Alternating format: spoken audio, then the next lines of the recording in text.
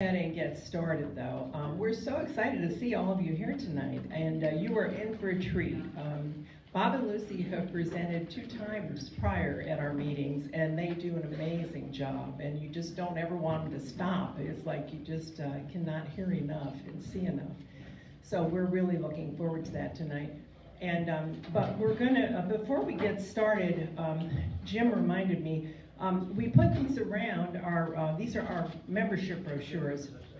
And you might not be ready tonight to sign up or anything, but take it with you if you want. It tells you when our meetings are, gives you a little more information about us, and then of course you can become a member. Becoming a member doesn't mean you really have to do anything, but you will get a newsletter. And those newsletters are spread around tonight too. And if you got a seat that doesn't have a newsletter, there's some extra ones up here. Because we were going to announce some exciting things in that newsletter today. But you would get a monthly newsletter, and we'd just be thrilled to have you support the Historic Society. But we do try to plan monthly meetings that are of general interest to the community. Sometimes they're history, and of course the Duncans are going to focus on the birds tonight, but talking about history, and we're going to have them come back at some point and talk about the history. Their family history probably goes back further than any family at all. The Duncan family, they were one of the original settlers in the Gulf Breeze Peninsula. So we will save that for another time. But at any rate, tonight, if anybody does become a member, we have homemade cookies here tonight. There's a basket that has just individual cookies in there on the table, and there's some water there. So if you're starving or need a snack or just some sugar, and there's water. But if anybody becomes a member tonight, right before when we finish the program, before we start the business part, I have a little container of cookies that we're going to have a drawing for. So we'll pick from the new members, and somebody will go home with some extra cookies. But my name is Barbara Udit, and I'm the president of the Historic Society, and we're so glad to have you here tonight. And if you'll bow with me, we're going to go ahead and open it with a prayer. Dear Heavenly Father, we thank you so much for this wonderful, beautiful day that you've given us today. And we thank you for this wonderful building and the city that we live in. We are so blessed, and we thank you. And we just appreciate being able to meet here tonight and get to learn about your creation. And just bless our time together, and bless everyone who's here, and even those that couldn't be here because of different situations going on in their lives. And we love you so much, and we pray these things in Jesus' name. Amen. And now I'm going to ask Mike Novak. Is that correct? Go ahead. If you'll all stand, we're going to do the Pledge of Allegiance, and Mike's going to just lead us off. I pledge allegiance to the flag of the United States of America and to the republic for which it stands, one nation, under God, indivisible, with liberty and justice for all. Thank you, Mike. I appreciate that. And now I'm going to ask Jim Cox, our vice president, to come up, and he is going to introduce our speakers for this evening. I need something else besides what I already got. I am absolutely delighted to introduce Bob and Lucy.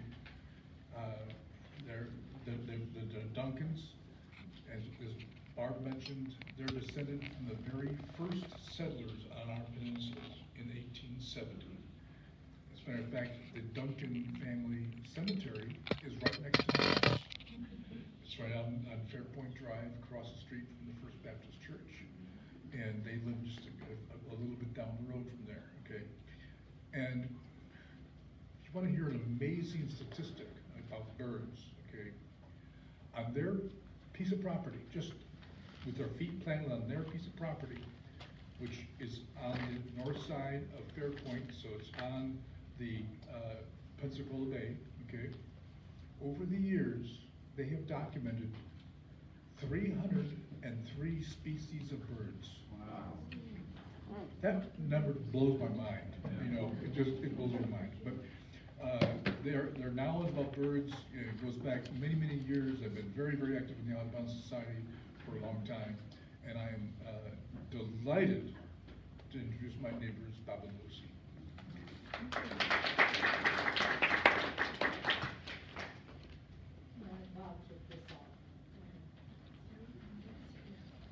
Well, thank you, Jen. It's true. Well, that's 57 years of living in the same place. Our place is called a migrant trap. A migrant trap is some place where the birds need refuge when they've taken a battering over the Gulf of Mexico, coming in from South America and Central America. They hit bad weather. First place they put down there, and Gulf Breeze in general. But I'm not going to get into history here. I'll tell you a story that connects the Duncan homesteads very, very remotely with the Chicago Field Museum, the Prince of Bird Collectors, and Teddy Roosevelt. How does the Duncan estates relate to that? Well, when I was doing research for our book, The Birds of Escambia, Santa Rosa, and Okaloosa Counties, which Lucy will show you, and we have over there, this was printed in 2018, I came across an interesting bit of information on the species accounts for Bachman's warbler. Bachman's warbler is now extinct. But let's go back to 1897 first. 1897, what was it like here? My people were here. Fairpoint Drive was a sand road. It was the old military road, and it ran all the way down, well, I know it ran from Live Oak all the way down to the point. There were 3 houses there in 1897 in Gulf Breeze, nobody else. One was the first house built, and that was on Hoffman's Bayou, and it was called the Lake House, where the Duncans first lived. And by the way, it was a freshwater lake, and they tried to raise goats, and the alligators would get the goats. So anyway, that was the first house. Second house was down on a point, almost at the end of the point, and what is now Peaks Point. And the third house was on the bay just across from where about the Baptist church is today. And it was occupied by my great uncle Dallas, who was a sturgeon fisherman. And if I recall, the last time we were here, I told you all about the mystery ship and the coffin, but I'm not going to go into that tonight. I'm just going to tantalize you. Anyway. That So one's on YouTube. That one's on YouTube. Last time Is it it was in the here. book? Is that in the book? Okay. Anyway.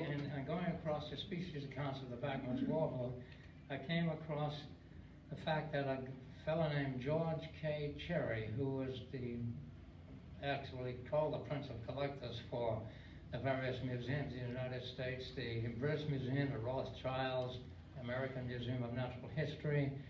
He was on Town Point, which Gulf Breeze, and the first post office was 30 years into the future. The Duncans were the only ones there. And George Terry collected 3 Bachman's warblers on Duncan property, and he probably stayed with them. I'm not sure about that part. I never heard that story from my people, but I just happened to come across this in a species account. So anyway, why is George Terry famous as well, besides collecting birds? Fast forward 16 years to 1913, and he had all this experience in South America. He was really the Indiana Jones of bird collectors. He got his arm almost shot off in Peru, wound up in a Peruvian jail, almost died. He ran arms for rebels in Venezuela, and so he had all this experience, and Candido Rondon, the great Brazilian explorer, asked Teddy Roosevelt if he would like to go with him to find the source of the River of Doubt in 1913, and Roosevelt, of course, accepted. And he asked George Terry to come along, and George Terry was actually instrumental in saving this almost ill-fated expedition. So that's the connection. Now let's talk about birds. The picture behind you, Ah. the man on the left is Kermit Roosevelt. The man in the middle in the white shirt is Candido Rondon, and on the right you see Teddy Roosevelt. And this happened not long after Roosevelt had lost his attempt to come back and be president again. And they had to beat their way up and down the waterways. They had to portage their very heavy boats that they brought. They brought a lot of equipment that was ill-fitted for jungle and so forth, but nonetheless, they had their tea in the evening. And at any rate, so that's part of the connection. And Cherry was part of this expedition and is credited with having saved the expedition as well as Roosevelt's. But in life. 1897, he was here in Town Point. Okay, Birds? so we're going to start with some birds here, okay?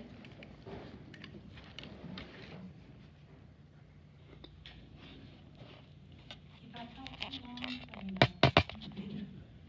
So, okay, we're going to start out here, and we're going to talk a little bit about spring migration, because we're almost here with spring migration starting, and we wonder, by golly, when does spring migration start, you know? We are here on the central Gulf Coast, northern Gulf Coast, and here is where many of the birds land when they take off from Point South. And so we're going to answer a few of these questions for you. Why do the birds migrate? When do they start moving in the spring? What routes do they follow? And why is Gulf breeze important for migrants? Now, Bob already touched on that last one, because this is the first landmass that they come to if they're coming into the 87th parallel, which is where we are.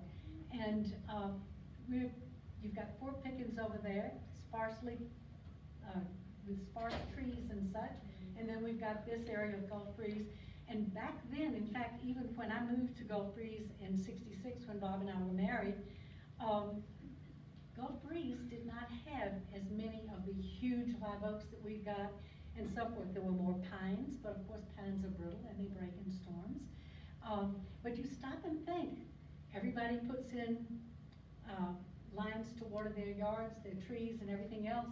And so a lot of the vegetation took off. Now down on the point where we live, not on the tip of the point, the vegetation, well, across from us, it was just white sand with Florida rosemary, turkey oaks, and a few scrub pines, and of course the live oaks that we have. And so the birds coming across, they say, this is where we can rest, be safe, and eat all that we need. So we're going to go on and see what we can find out about birds migrating. So why do they migrate? Like any reasonable piece of fauna, they're going to migrate to where they get the things that they need, to get the food that they need and have places to reproduce and have their nest. And so they're going to move from areas of low or decreasing resources, and they're going to move into higher areas of higher resources. And so that's the primary reason that birds are going to be moving. And so they're looking for food and nesting locations. What kind of nesting locations? I mean, what kind of insects? Anything that they can get in their beak, they're going to eat, with a few exceptions. They're looking for budding plants. They're looking for berries and so forth, like this beautiful beauty berry here that is wild all over Gulf breeze. A lot of people have them in their yards. The birds absolutely love those berries in the fall. If you don't have beauty berries, oh, by the way, they sell it for, they call it French mulberry, and they up the price. At any rate, but I got some of those. they grow all over the place, and it's beautiful, and they love that. But okay, so by migrating northward, they get, in the springtime, they'll have longer days, so they can have several broods, and then there's less crowding because they're going to spread out here, and then there's less competition, and so there's less wasted in energy. Right now in our yard, we have a little warbler, a yellow-rumped warbler, that is fighting everything that comes, every bird that comes around. He wants to own all of the feeders, including the hummingbird feeder, but he's trying to take command of that. Okay, so when should we see the first migrants? Do you think it's April? No. March? No. The first migrants, January. We've already had our first migrants here. Does anybody know what it was? Geese. Joshua? I just got here. I know, yeah. Geese. The first migrant. How about a purple mark? Oh, what about it? Okay, you're gonna find out. Say okay? purple martin. You're gonna see the purple martins. They're already, a few of them are already in. They're already inland more. I haven't seen any here in Gulf Breeze yet, but they have been noted east of us here, up the peninsula a little bit. So at any rate, you'll see the purple martins coming. So at any rate, we're gonna look, the scouts arrive first, and the scouts are the males that are ready to breed. And so they're coming first in order to move into the best habitat that they can find. And so whoever gets here first gets the best territory, but it comes with a risk. A late front, or snow, whatever else, and you know, they may bum out. This guy is really tired. You can see he's wet, he's tired, he's flown all the way across the Gulf of Mexico. They winter down in the Amazon Valley. They work their way up to the northern tier of South America. And then when time is right, they take off 550 miles in one straight shot. It's pretty amazing. At any rate, they get on up here. The last 2 weeks of April are the really best 2 weeks for migrants here, where we are.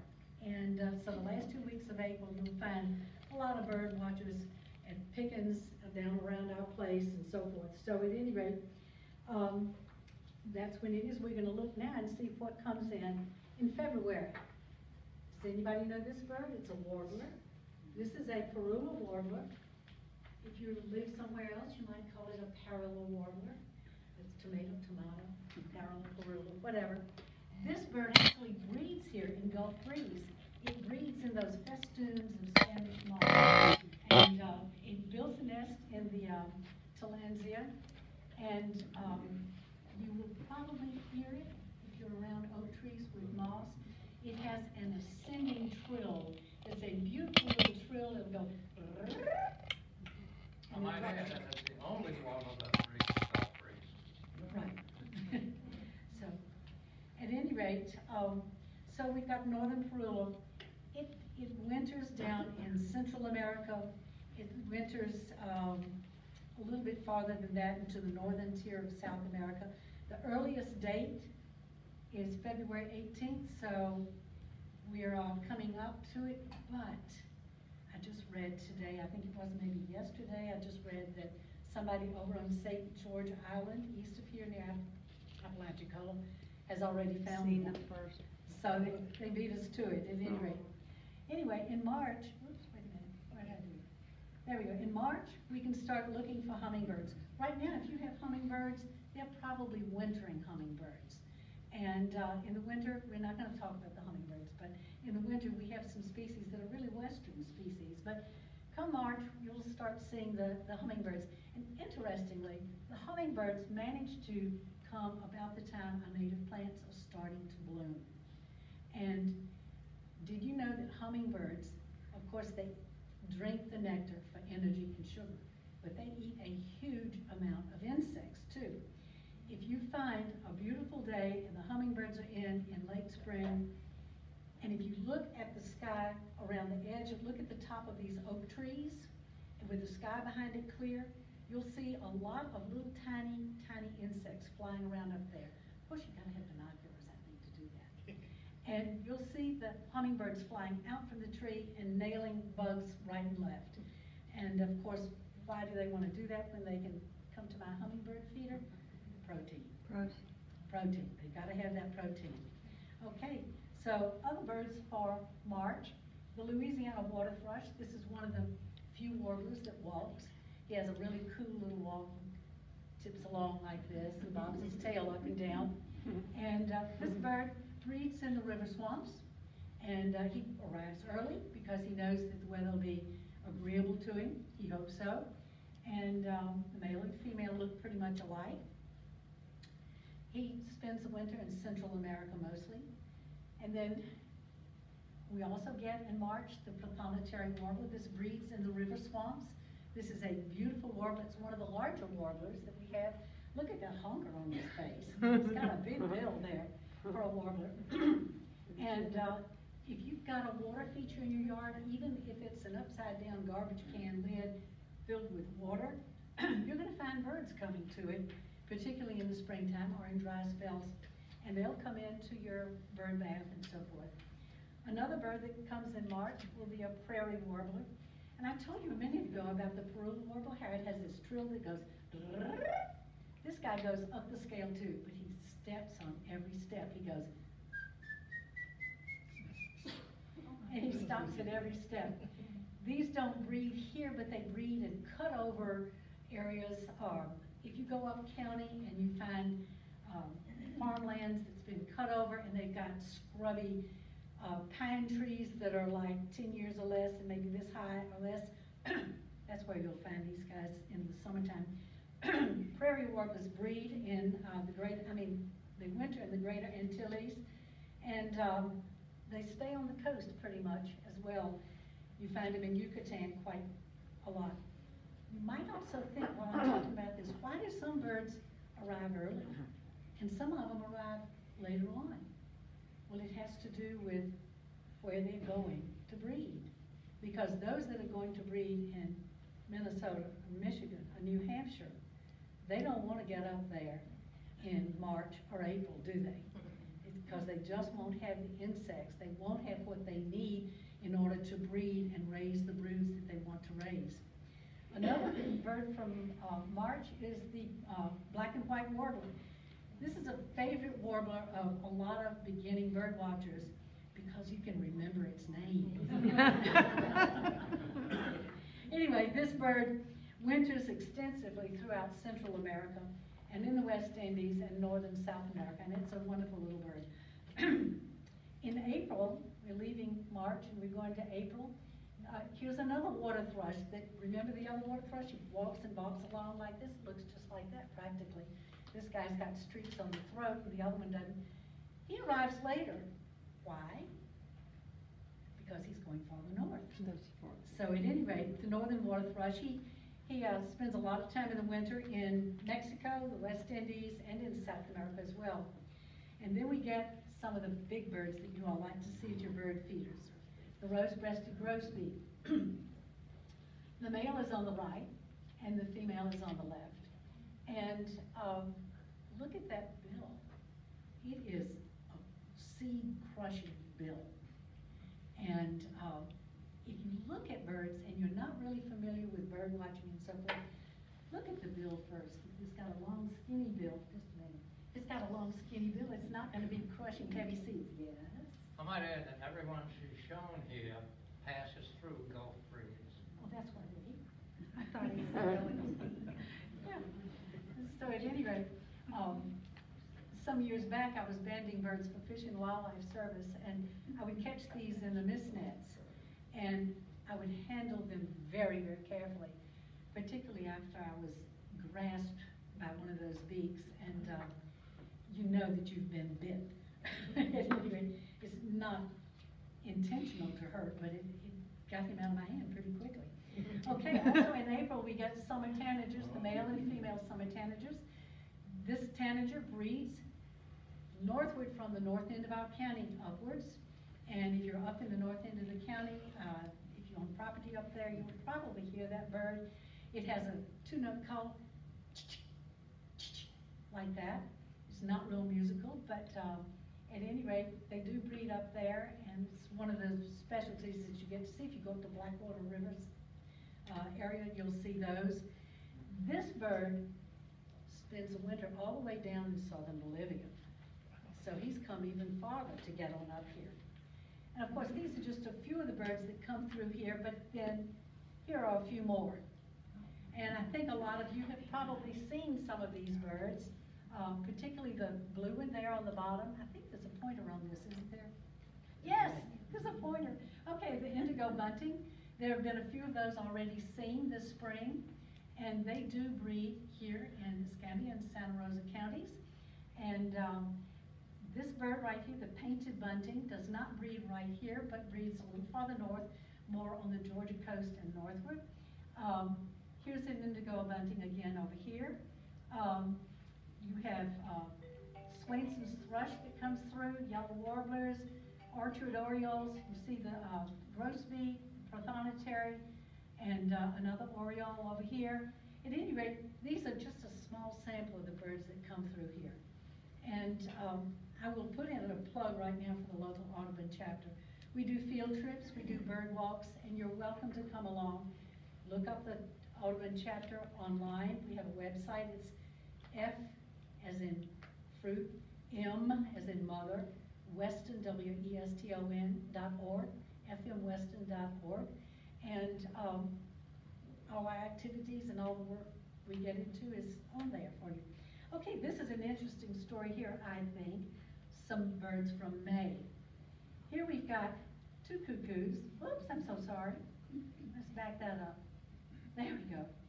The yellow-billed cuckoo, black-billed cuckoo, and the bobolink. The bobolink breeds far to the north of here. He winters way south, all the way down to Argentina. So he's come a very long way. And there's a real problem with them because they flock in the wintertime. And when they're down in South America, and they go into the fields and they'll eat the grain, and the people hate them, and so they poison them. Oh. And so these are their birds. They spend more time in South America than they do up here, but there are birds too. An interesting thing on the cuckoos, the yellow-billed cuckoo that's right here on the right, it breeds in the river swamps here. It comes from northern South America and eastern southern part of Central America. I'm sorry, I got that backwards. He winters much farther south than this one, the black-billed cuckoo. The black-billed cuckoo winters in the northern part of South America. This guy winters farther south, but this guy comes in early, even though he has much farther to go, because you ought to be able to figure it out. Where do you think the black-billed cuckoo breeds? Way up north. Okay, yes?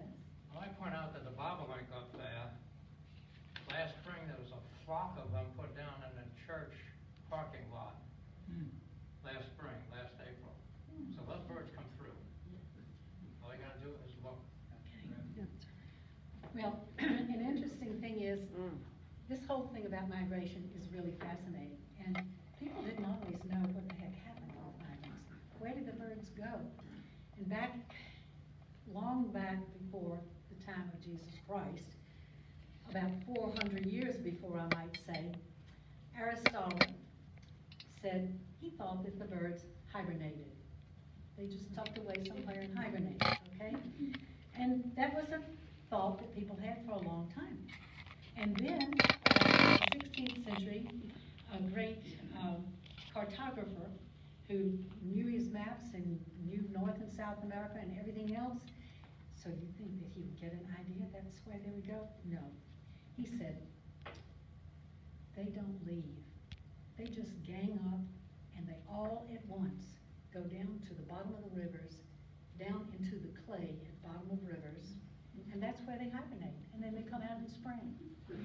I don't know how many people he duped, but at any rate, that's actually published from way back then. Then in the 17th century, we had an English minister named Charles Morton, and he came along and he said he knew where they went in the wintertime.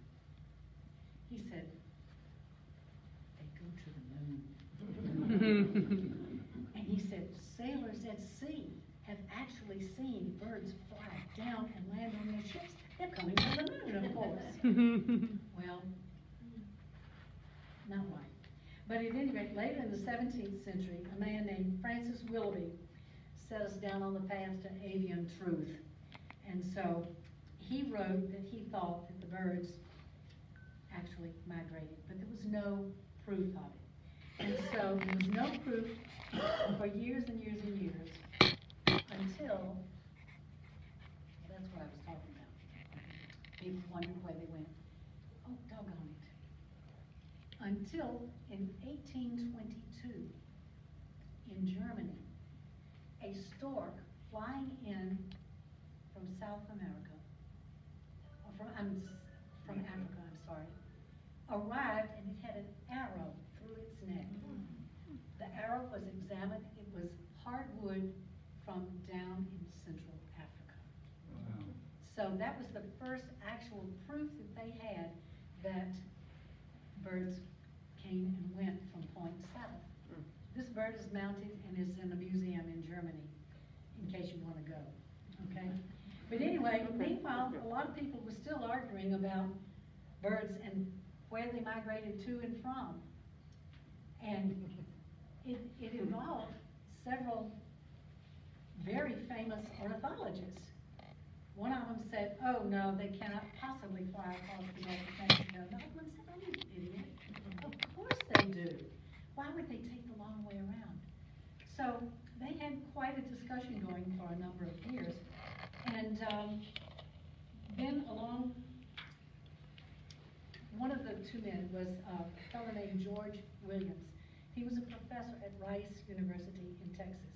And he said there's no way that they can fly across the Gulf. They're coming, they've got to come up through Mexico, through Central America and Mexico, and come on around. And of course, when the birds get here to the northern Gulf Coast, when they come up, they don't all just stay here, they spread out, of course.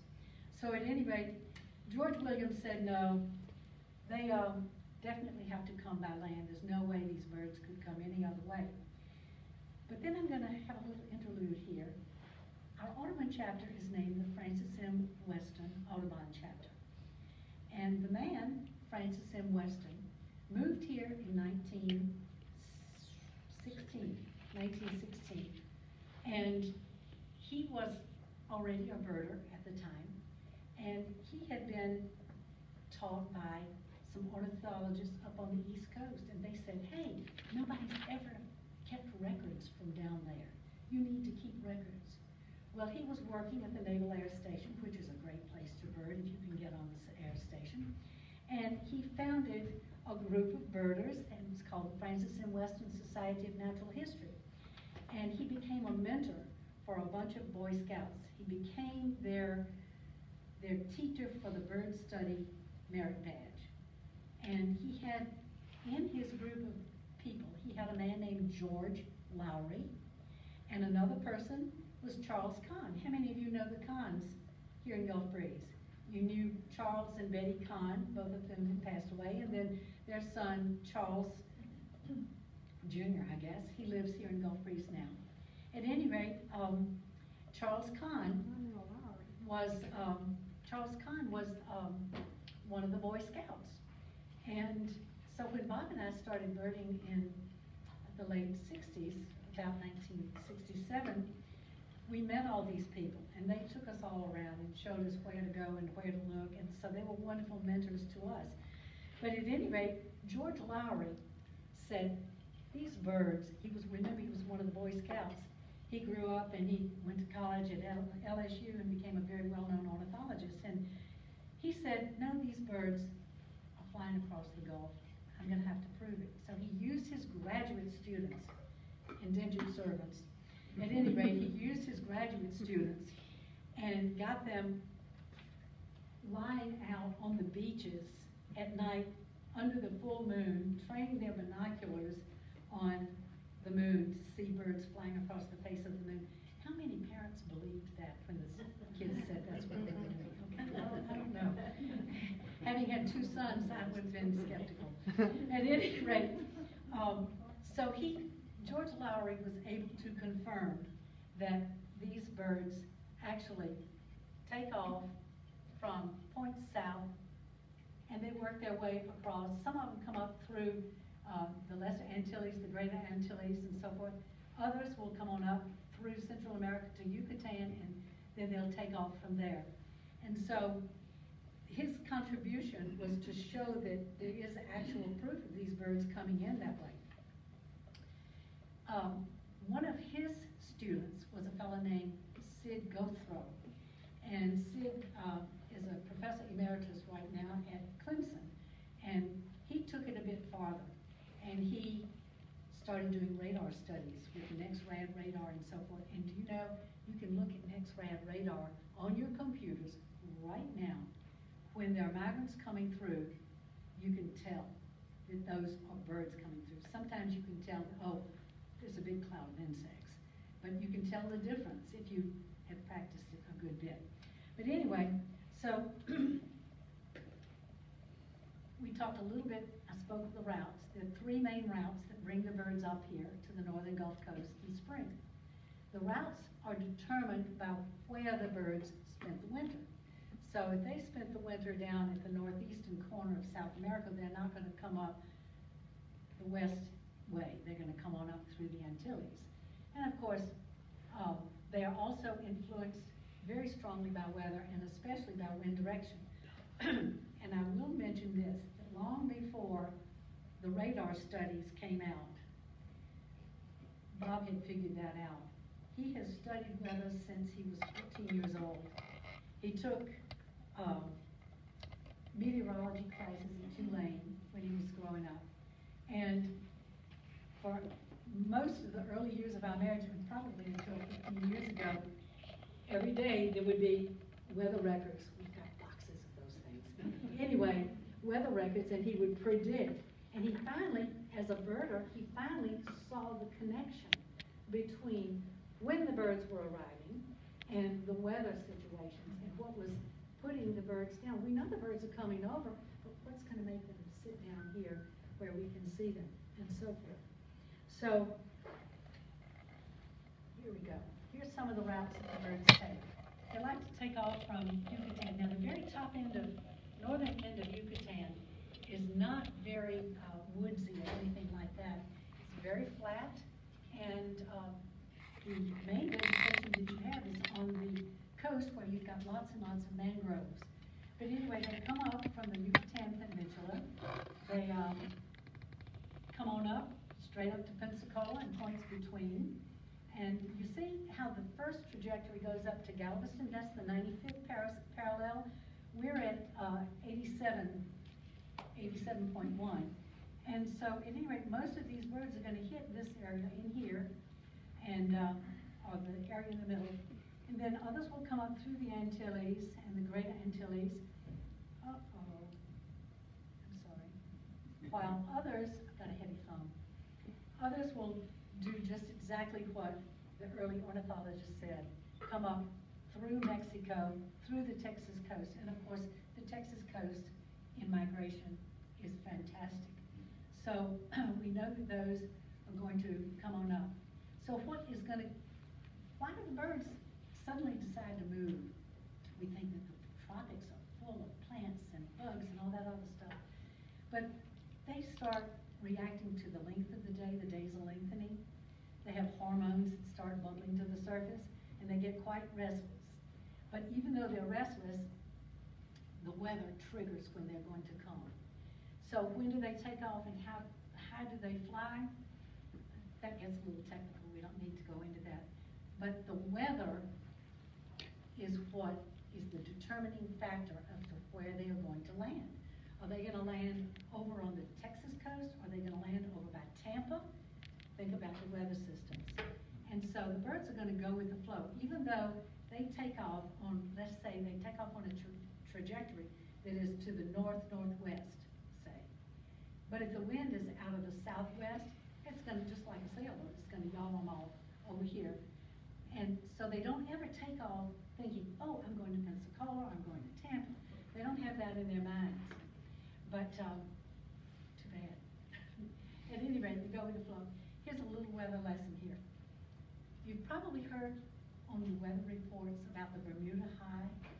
Okay, the Bermuda High is a high weather system that parks itself over Bermuda here. Now, high weather systems have clockwise rotation. So that high system has clockwise rotation bringing up these south winds out of the south. And that's exactly what the birds want, okay? So The last 2 weeks in April I mentioned are going to be your very best weeks for birding in spring migration. And you think you go out on a day and you say, oh, this is a perfect day for the birds to be migrating, but there are no birds. Why? Okay, go look at the weather down here in South America, Central America, and Well, it took us a while to figure that one out, because long before we had computers and the Weather Channel and all the other information we had about the weather, we say, oh, we got fallout conditions, rain in the Gulf, perfect for birds, let's get out to Fort Pickens. And I tell my fellow birders, hey, let's go, they're gonna be here. We get out there, nothing. Well, we didn't know what was going on down here. We didn't have satellite data back in those days. But as you can see, if you're a bird and you're coming from northern Venezuela or the Dominican Republic and you got wind all day, you're not gonna wanna fly. Nothing happens. And they're not going to fly into adverse winds either. They're smart. So at any rate, if you were wanting to know, you would look at your satellite images and see, was it good enough for them to take off? Okay. Now, when they get up here to the northern Gulf Coast, Bermuda High is still over here. It's still trying to bring winds around in a clockwise rotation. But up here, you've got a low weather system here. It's coming in from the northwest, okay? When that happens, that is going to be a counterclockwise rotation.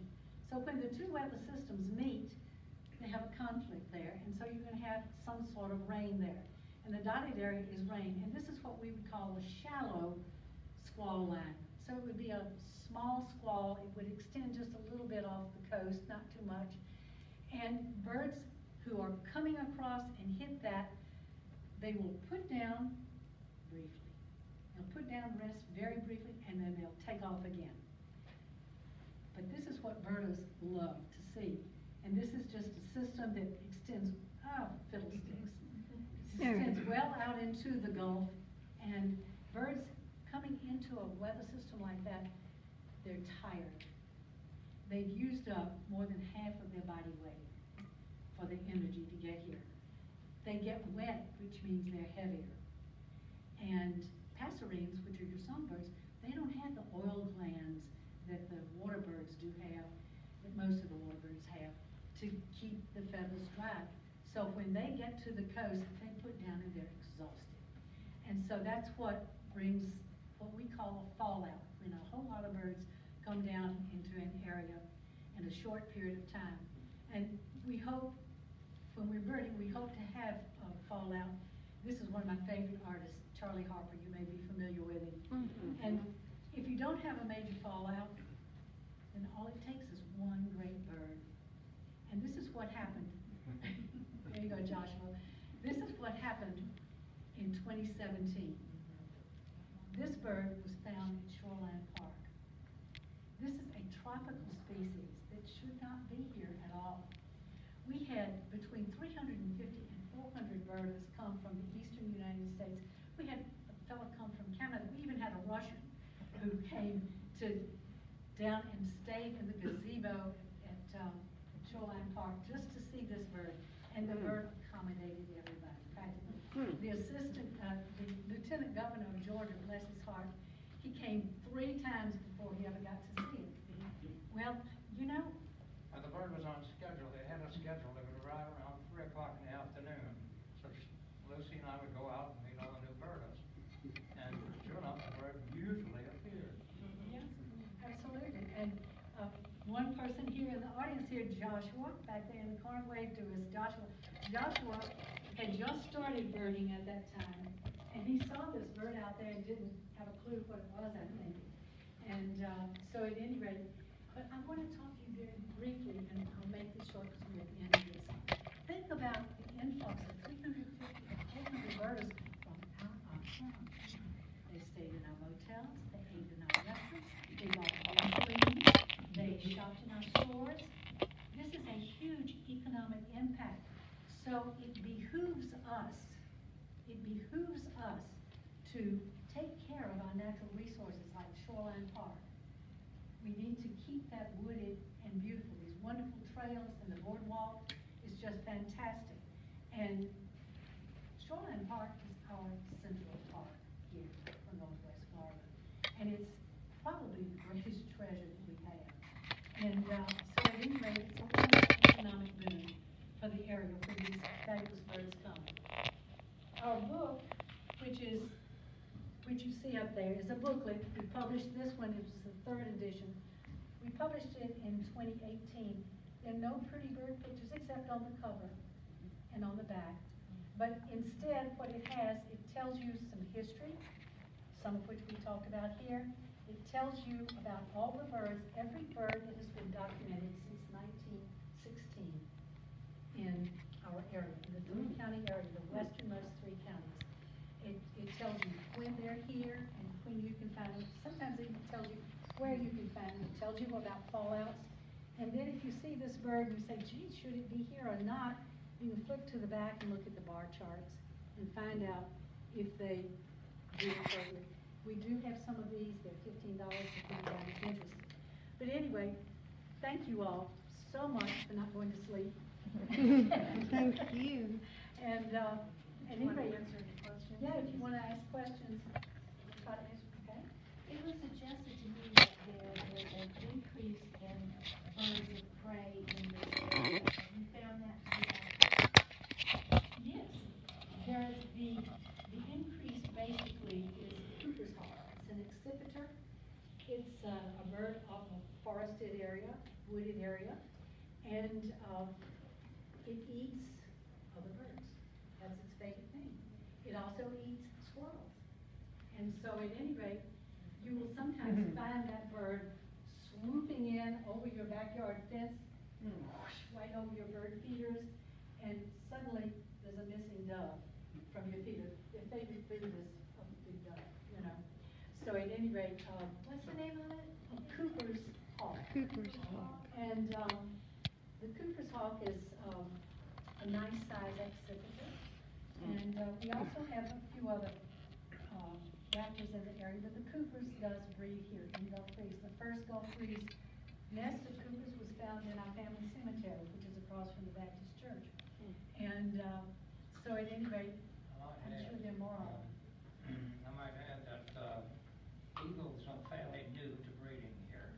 We have a pair breeding right now in Shoreline. But when I was a kid, there was an eagle's nest in Shoreline Park. I had access when they put an old cow pad. But they have come back, and this is a recent addition. Also, I want to point out that if you have a feeding station and you don't see any birds, you don't say, well, the birds are down in population on their left and this and the other.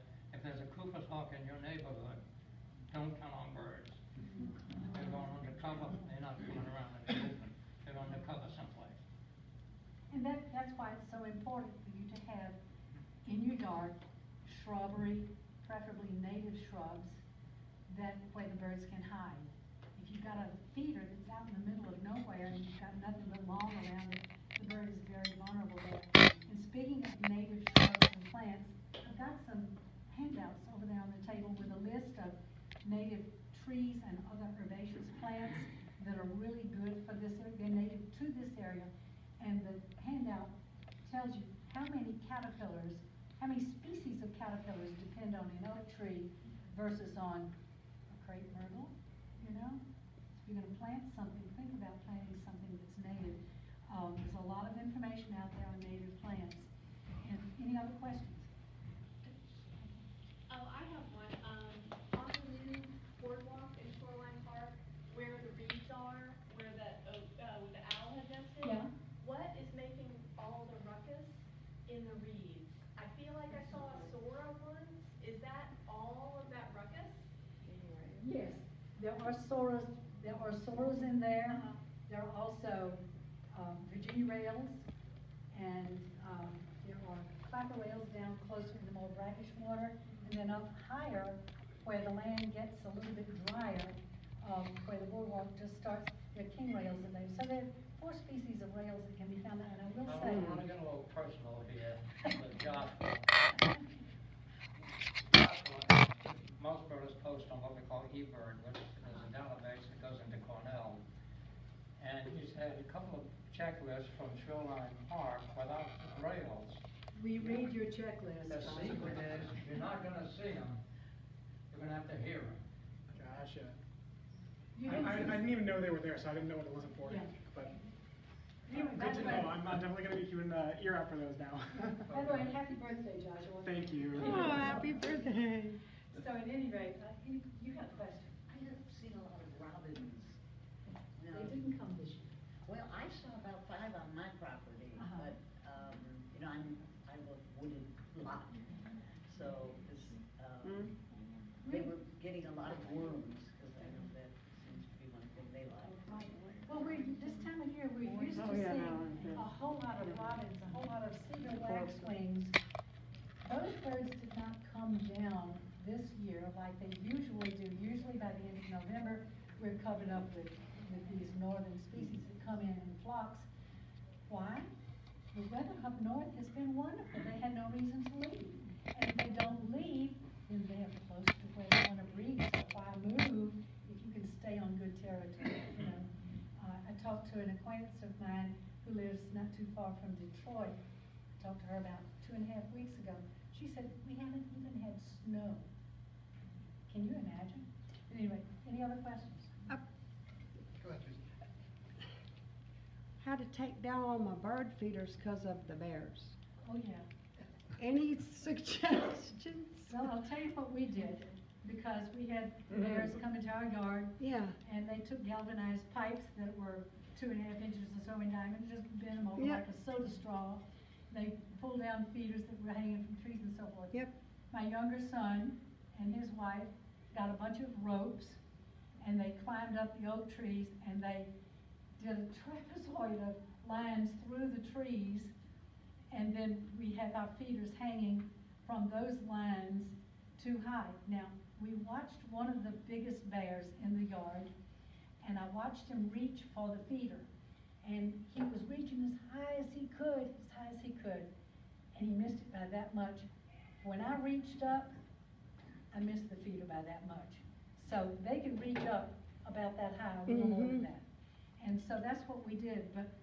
So hang them high out of Hang them high. reach, not on a post on Right. the ground. But if you Okay. have raccoons, they Oh, are so yeah. smart. We'll see raccoons go out on a limb and pull the rope up until they get to the sewage. And, anyway, they gotta eat too. Anyway. How do you fill the feeders then? Well, there's a line that we attach to an oak tree down low. We throw the line over the high thing with enough leeway that we can undo it from the oak tree and lower it, fill the feeder. It's not a pulley, it's just going over the top rope. And then pull it back up when we're done, you know, so. Thank you. When I grew up here, there were never any pelicans.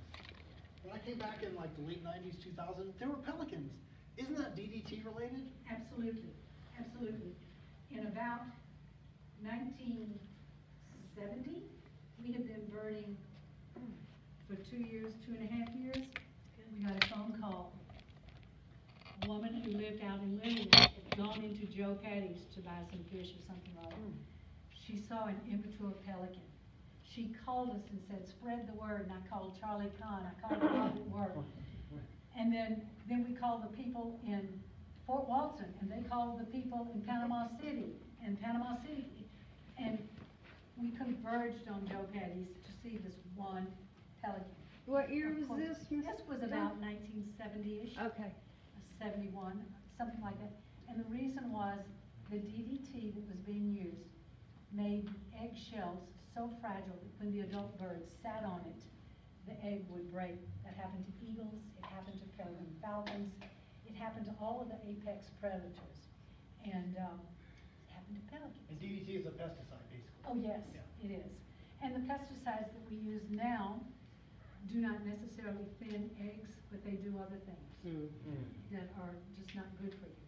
You wonder, I can't help but wonder, there are things that are going on health-wise that didn't happen 50 years ago. Right. Why? You know, stop and ask your questions. We don't use pesticides, we don't use herbicides, we don't use fertilizers in our yard, except for a potted plant. I'll put some fertilizer on it because whatever I put out in the yard, it's gonna ultimately percolate into our water aquifer.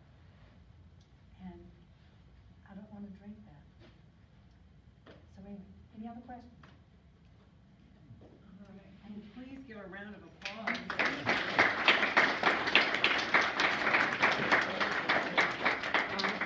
And we have a container of cookies for you. That's Oh, my our- goodness.